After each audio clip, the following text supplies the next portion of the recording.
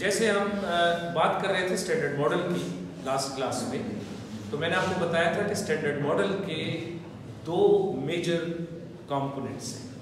एक उसमें matter content है जिसका हमने थोड़ा बहुत जिक्र किया, लेप्टॉन्स हैं, क्वार्क्स हैं, मेडिएटर्स हैं, ये सारी चीज़ें। दूसरे फिर इंटरेक्शंस हैं जिसमें पार्टिकल्स एक दूसरे के साथ इंटरेक्ट करते हैं, और ये इंटरेक्शंस एक तरह की नहीं है, एक से ज़्यादा है। तो आज हम बात करेंगे इस कंपोनेंट के बारे में, स्टैंडर्ड मॉडल के इस कंपोनेंट के बारे में, जहां हम इंटरेक्शंस की बात करेंगे, जब पार्टिकल्स आपस में इंटरेक्ट करते हैं। इनको हम कहते हैं फंडामेंटल इंटरेक्शंस। अब सबसे पहले ये देखना है कि फंडामेंटल इंटरेक्शन जो कि दो पार्टिकल्स के दरमियान होती है वो किस तरह होती है और वो कितनी है।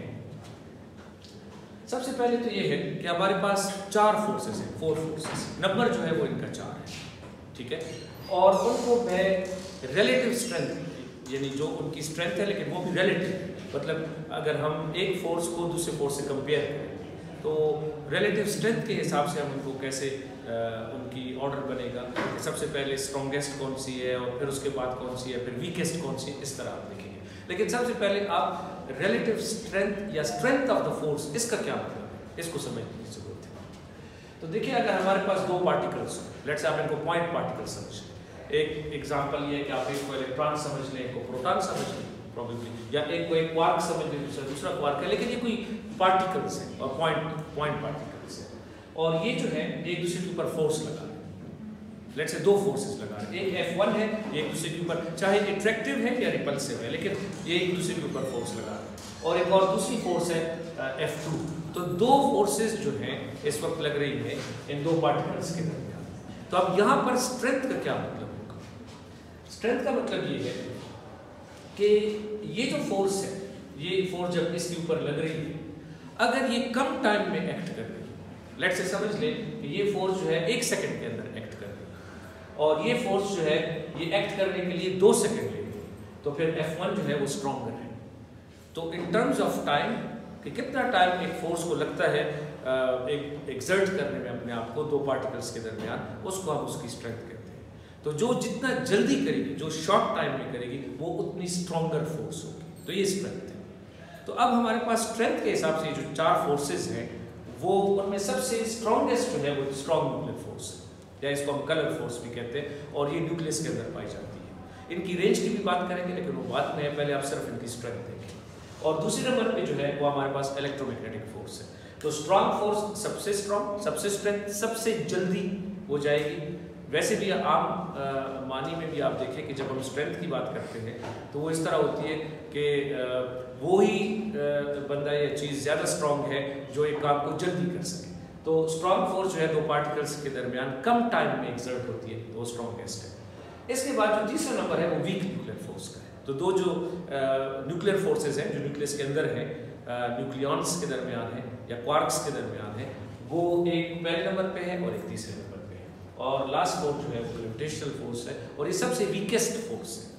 अब मैं आपको इनकी स्ट्रेंथ के नंबर भी बताऊंगा, वो सारा डाटा इसमें देंगे, लेकिन सबसे पहले ये है कि हमारे पास 4 फोर्सेस हैं और वो 4 स्ट्रेंथ के हिसाब से आप इस तरह कर सकते हैं। आप चाहे तो इसको उल्टा कर दें कि वीक सबसे पहले कर दें, फिर उससे थोड़ी स्ट्रॉन्ग, फिर उससे स्ट्रॉन्ग, और फिर स्ट्रॉन्गेस्ट, उल्टा भी कर सकते हैं, आपकी मर्जी है।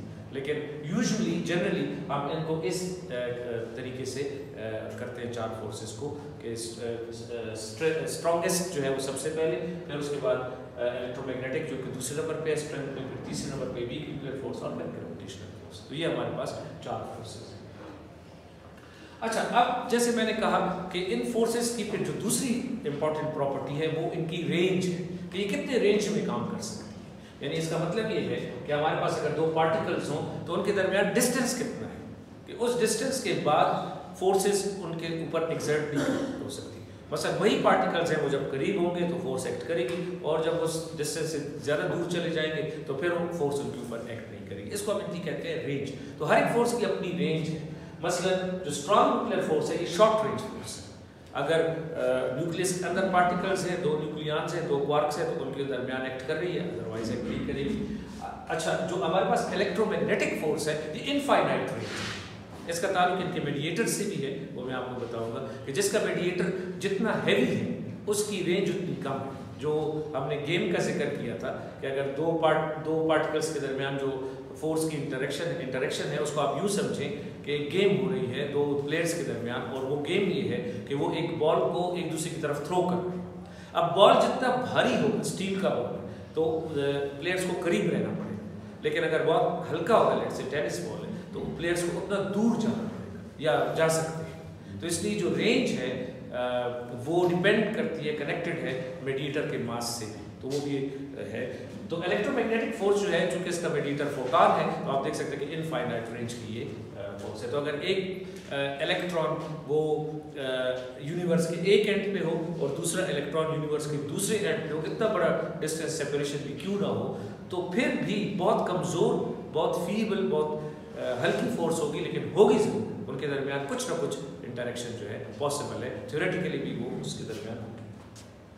फिर हमारे पास वीक न्यूक्लियर फोर्स है, ये भी शॉर्ट रेंज है। तो ये वीक न्यूक्लियर फोर्सेस जो है शॉर्ट रेंज है, इसलिए ये इनिशियल डेज में डिस्कवर भी नहीं हुई थी। आपको पता है कि इनिशियल डेज में हमारे पास जो दो फोर्सेस थी, वो एक ग्रेविटेशनल फोर्स थी और एक इलेक्ट्रोमैग्नेटिक फोर्स थी। ये दो फोर्सेस जो थी हमारे पास थी, वीक न्यूक्लियर फोर्स और स्ट्रॉन्ग न्यूक्लियर फोर्स, दोनों काफ़ी लेट 20th सेंचुरी में ये दो बार डिस्कवर हुई है। उसकी वजह ये है कि एक तो ये बहुत शॉर्ट रेंज थी और अंदर थी टेक्नोलॉजिकल, हमारे पास ऐसी एक्सपेरिमेंटल नहीं थी फैसिलिटी कि हम इनको डिस्कवर कर सकते। दूसरी बात ये है कि इनमें, इन चारों फोर्सेस में, ये जो पहली तीन फोर्सेस है, strong nuclear force, electromagnetic force और वीक न्यूक्लियर फोर्स, ये तीनों क्वांटम मैकेनिकल डिस्क्रिप्शन की मौजूद है। और ये एक तरह से इनको हम कहते हैं कि ये गेज फोर्सेस है। इनको गेज थ्योरी या गेज सिमेट्री की मदद से एक्सप्लेन या डिस्क्राइब किया जा सकता है। जो ग्रेविटी है वो इसमें शामिल नहीं है। हम अभी तक ग्रेविटी का क्वांटम वर्जन, जो कि एक्सपेरिमेंटली भी इम्प्रूव हो चुका हो, एक्सपेरिमेंटली भी वेरीफाई हो चुका हो, वो हम अभी तक नहीं बना सके। इन तीनों का बना चुके हैं और सक्सेसफुल है। अब इस कोर्स के अंदर हम बात भी सिर्फ इन तीनों की क्वांटम थ्योरीज की करेंगे और गेज थ्योरी की करेंगे, गेज सिमेट्री की करेंगे। ग्रेविटेशनल फोर्स जो है वो स्टिल इससे बाहर है, ठीक है। अभी तक इतनी एडवांसमेंट और सब चीज़ के बाद भी हम ऐसी कोई थ्योरी नहीं ला सके हैं जो क्वांटम ग्रेविटी की एक्सपेरिमेंटली वेरीफाइड थ्योरी। अच्छा, अब जाते हैं और बात करते हैं मेडिएटर्स की। जैसे मैंने अभी कहा कि जो मेडिएटर्स हैं, दो पार्टिकल्स के दरमियान जो फोर्स मेडिएट होती है, वो मैसेंजर्स, मेडिएटर्स या एक्सचेंज पार्टिकल्स के जो भी नाम आते हैं उनके जरिए से होती है। यानी फोर्स कैसे एक्ट करती है, शुरू में ख्याल ये था न्यूटन लोगों का कि ये जो है एक्शन एट ए डिस्टेंस का जो कॉन्सेप्ट है कि डिस्टेंस पे एक इलेक्ट्रॉन इधर है, एक इलेक्ट्रॉन वहाँ पड़ा है, तो किस तरह फोर्स उसके ऊपर एग्जर्ट हो रही है। इसका जवाब क्वांटम थ्योरी में मौजूद है या क्वांटम फील्ड थ्योरी में, कि इनके दरमियान एक नया पार्टिकल होता है जो ये दोनों इमिट और एब्जॉर्ब करते रहते हैं। वो जो गेम है प्लेयर्स के दरमियान कि एक को बॉल थ्रो करते हैं, दूसरा कैच करता है, उस तरीके से। तो हर एक फोर्स का अपना मैसेंजर है, अपना मेडिएटर है, और वो एक पार्टिकल है और वो उस फोर्स को मेडिएट करता है। तो थ्रू मैसेंजर्स और मेडिएटर्स ये फोर्स आगे जाती है। तो जो स्ट्रॉन्ग न्यूक्लियर फोर्स है, अब उसका जो मेडिएटर है या मेडिएटर्स है, क्योंकि एक नहीं है, वो ग्लूऑन्स है। और आपको पता होना चाहिए कि हमारे पास जो नंबर ऑफ ग्लूऑन्स है वो 8 है। अब इसकी टेक्निकल रीजन जो कि रिप्रेजेंटेशन थ्योरी के अंदर या ग्रुप थ्योरी के अंदर या गेज सिमेट्री के अंदर मौजूद है। इतना याद रखें कि इसको हम फिर डिटेल में देखेंगे कि क्यों ऐसा है कि इसका जो गेज ग्रुप है वो SU3 है। SU3 special unitary group of order 3, यानी 3x3 के मैट्रिसेस, और उसके जो जनरेटर्स हैं वो 8 है। तो इसकी 8 ग्लूऑन्स हैं। किसी भी ग्रुप का जनरेटर वो एलिमेंट होता है जिससे वो सारे अदर एलिमेंट्स बनाए जा सकते हैं। मैं एक ग्रुप थ्योरी के ऊपर भी हम एक लेक्चर लेंगे कि जिसके अंदर मैं आपको ये ग्रुप्स समझाऊंगा, ग्रुप्स क्या होते हैं और फिर उन ग्रुप्स की गेज ग्रुप क्या होता है, और हर एक पार्टी फोर्स का अपना एक गेज ग्रुप है। तो इधर आप याद रखिए कि जो स्ट्रॉन्ग न्यूक्लियर फोर्स है उसका गेज ग्रुप SU3 है, ठीक है। और SU3 के 8 जनरेटर्स हैं, इसलिए 8 ग्लूऑन्स हैं, 8 ग्लूऑन्स हैं। तो 8 ग्लूऑन नहीं है, 1 ग्लूऑन नहीं है, 8 ग्लूऑन्स हैं, 8। तो इस तरीके से इसके 8 मेडिएटर्स हैं। फिर अगर आप इलेक्ट्रोमैग्नेटिक फोर्स पे जाएं तो उसका फिर मेडिएटर, क्योंकि इसका गेज ग्रुप U1 है, तो उसका एक ही जनरेटर है, तो बस फिर उसके एक ही जितने जनरेटर ग्रुप के उतने ही उसके मीडिएटर्स, तो फोटॉन एक मीडिएटर है। अगर तीसरी फोर्स की बात करें वीक न्यूक्लियर फोर्स की, इसके इंटरमीडिएट वेक्टर बोसॉन्स है। इसका जो गेज ग्रुप है वो SU2 है, special unitary group of order 2। तो 2x2 के मैट्रिसेस हैं, पॉलीमैट्रिसेस फॉर एग्जांपल के अच्छी एग्जांपल है। तो 3 पॉलीमैट्रिसेस है तो 3 जनरेटर्स हैं, और तीनों जनरेटर्स जो हैं उनके लिए फिर 3 इसके मीडिएटर्स हैं। तो वीक न्यूक्लियर फोर्स के 3 मीडिएटर्स हैं, W+, W- और Z0।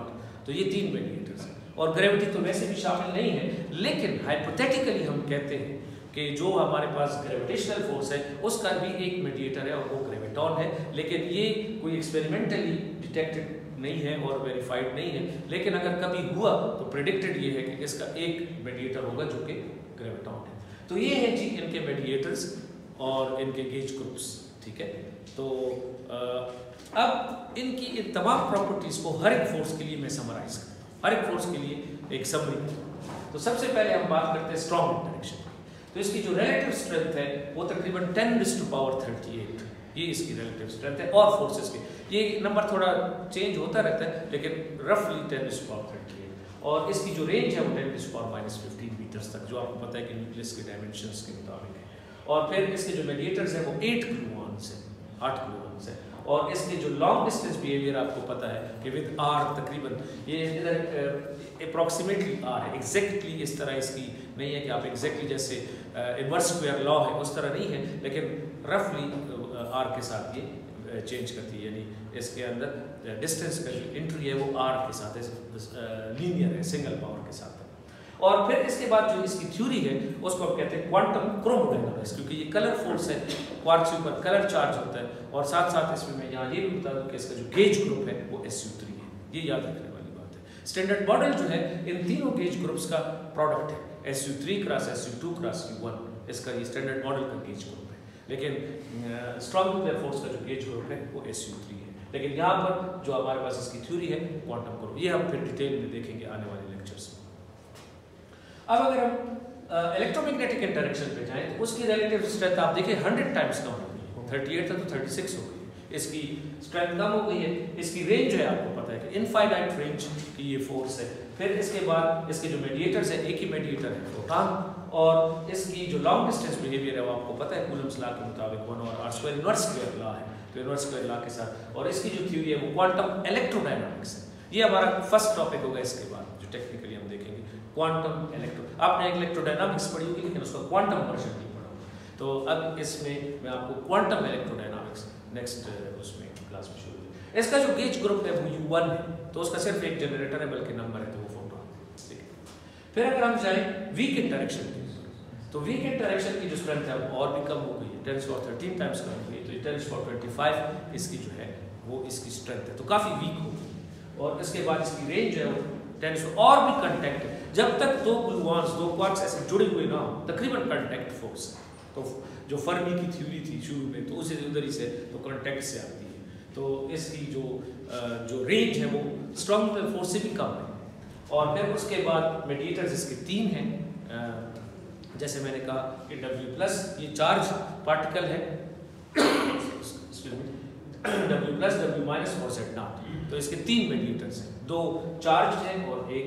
इसकी वजह से ये फोर्स काफ़ी कॉम्प्लिकेटेड हो जाती है और बाकी फोर्सेस से मुख्तलिफ है, और इसके ऊपर काम भी ज़रा लेट हुआ है बाकी फोर्सेस के मुताबिक, लेकिन इसकी अपना मॉडल है, वो अभी मैं बताता हूँ आपको।